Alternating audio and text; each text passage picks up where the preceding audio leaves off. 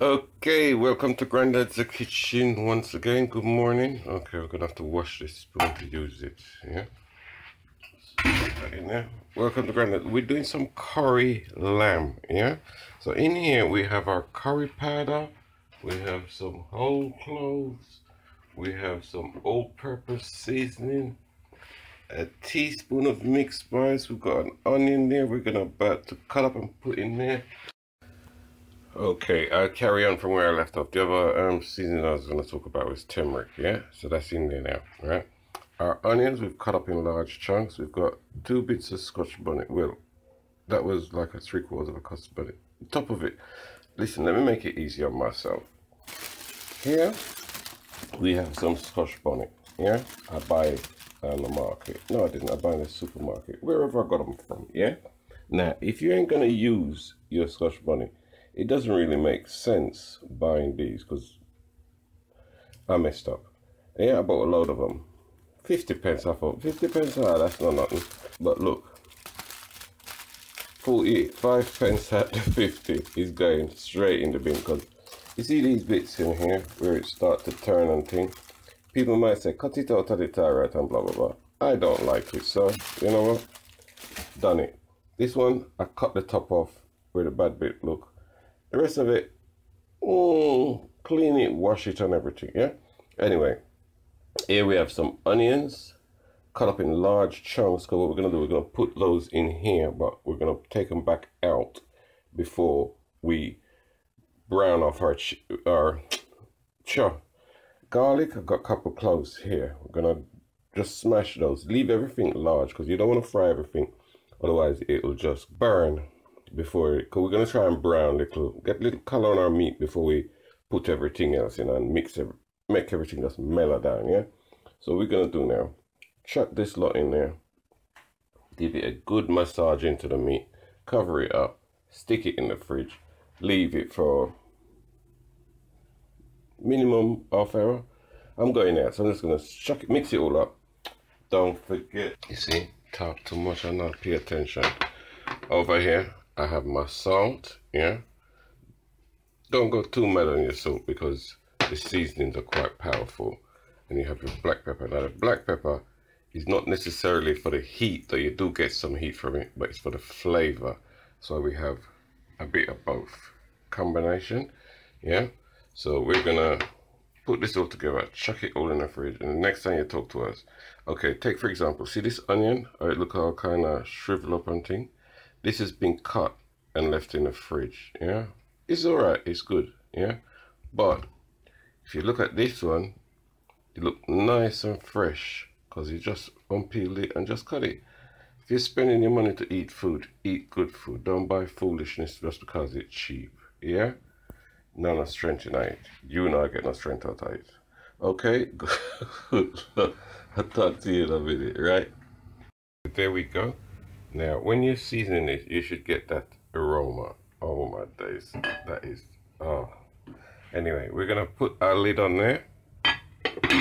We're gonna put that in the fridge till we come back. We're going on the road, yeah? So we're gonna go out the road. We come back maybe hours, whenever time we finish off, yeah? So in the meantime, see you soon. Okay, people, we're back. Right. In here, we've got some oil, yeah? As you can see, it's sizzling a little bit there. We've had some turmeric and some curry powder, yeah? Here's our meat. We've taken off all the big bits we can find. So what we're going to do now, we're going to put them in there. Just basically, there you go. If you can see any big bits of seasoning on it, just take it off because you don't want it to burn. But I'll tell you what, before we do that, what we're going to do, we're going to put our Scotch bonnet in there, and we're just going to leave that in there. You hear that? Yeah, spin that around a couple of times.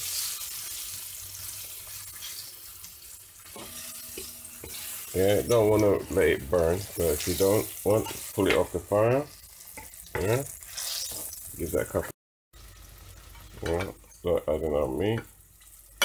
Curried lamb, I said, innit? Yeah, there we go. So now we take our Scotch bonnet out. because later on we're gonna taste, and if needs be, we could always add it back, but we don't want to get a pot of fire. Yeah, so take that out. You can already smell the aroma. So what I'm gonna do, I'm gonna take these, put them in there, and I'll get back to you. All right. Okay, here we go again. A couple of things I want to mention here. Now, this is what we call a Dutch cut. Yeah, it's come from Jamaica. You got different style. You can see there again. Yeah, when you're using this one, remember that handle. I tend to forget and get burned by the thing all the time. So same with the lid. Yeah, remember to use that. I should have done it. That's like yeah. Anyway, the window opens. I don't like opening the window because then people just share. Then soon some start begging me now. Anyhow, yeah. You see when you put your meat in, these things, if you cook it on an electric stove like I am, for example, when you turn it down, it takes a while for the heat to go down, yeah? Just dry it off the fire, yeah? So, you hear it's going down already? Yeah? Put it back on, yeah? Yeah? Now, when we put our meat in, and we gave it about 5-10 minutes, no long time, yeah? While that is taking its time doing what it's doing, we put our kettle, boil, put the water in here, just to wash out the seasoning, yeah? So we're gonna do now, we're gonna pour this in, and we're gonna pour all this in, but before we put the Scotch bonnet pepper in, we're not gonna put the pepper in until we taste if it's too hot already, or if it's hot already, don't put it in. If it's not hot enough for you, put it in and keep checking on it.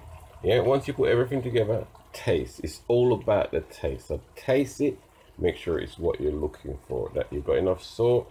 Anything you may want to add, you can add, but you can still add within the last 5 minutes or so.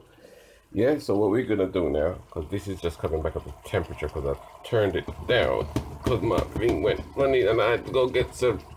Stop it, Stoney, stop it. Okay, let me speak to you properly. My camera got filled up, memory was filled, so I had to go and erase the camera, transfer the camera to the video, transfer everything from the camera to the laptop. Now I'm back. Sorry for raising voice and no picnic. Anyway, well, I'm gonna put all this in there now, yeah? So here we go. Okay, this is where we're at now. As you can see, I've filled the full, whatever, the pot near enough, covering all the meat, yeah? That's why we keep our kettle on hot, yeah? Come over here, we have some sweet potato, some baby potatoes, and some pumpkin. Couple of reasons why I'm doing this. The main reason is to thicken it, yeah? So, now if you add no corn flour, nothing to make the gravy nice, yeah? And next reason, sweet potato just buy, potato dead for a while, pumpkin if I don't use it, it quite spoil. I mean, nah, that's sure, me buy it. Yeah, so I've tasted, it tastes cool so far. I never taste the pepper, so I might put it in later, but I'm putting in these early because I want it all to mash right out to nothing. Yeah, so all we're gonna be getting is just the flavor, and no big bits of nothing should be in there. But if it is, it's no big deal. This is how I do my curry goat, yeah? So I'll just stir that. Fire on medium high, no, medium low, minimum, halfway, yeah? Halfway through, so it just a simmer. It's not boiling its head off, and you're gonna need to cook this for about as long as it takes the meat for ready, yeah? So you just keep testing and checking, yeah? So get about half hour, 45 minutes, then you come back and check, yeah? Potato, corn, whatever it is I put in there, I can't remember. Sweet potato, and pumpkin, that should all mash out to nothing. Onion, same thing, it will mash out very, the onion might not go to nothing, but it will get soft, yeah? So we're gonna leave that now on a medium heat and let it just go on and do what it's doing, Yeah, but while I'm doing this, I'm just gonna tell you a little story. Yeah, don't listen to people on what they say. If you cook it, try. Yeah, if it's not nice, next time whatever in there that you don't like the taste of, don't put it back. Oh, see, we forget to put a little thyme in it. So I'm gonna go and add that. And in the meantime, I do that. Anyway, look, you see, we just chop my one thing to the other. Oh my gosh, listen, you see, when you're cooking food, don't think so. Listen, I cook amongst the best, and I'm better than most of the rest. Yeah. You see, like when you have a girl, yeah, and you first meet her, and she said, "Put it there, sir." She like it there. Put it there, sir. It's when you're cooking your food and you taste it and you like that, leave it in it. No business when nobody wants to say, and you are eat it. Just so it go. Yeah? And there it is, ladies and gentlemen, our curry lemon rice. There it is, ladies and gentlemen, our curry lemon rice. And as you can see, oh my days. Oh my, listen. Right, I take out one little piece for taste, and there it is. One next little piece, then the next little piece. At this stage, you can add, well, you should have tasted, sure. This is why we dish up curry goat and rice with a slice of hard dough bread, because you see this? That's where your hard dough bread come in. Good gracious me.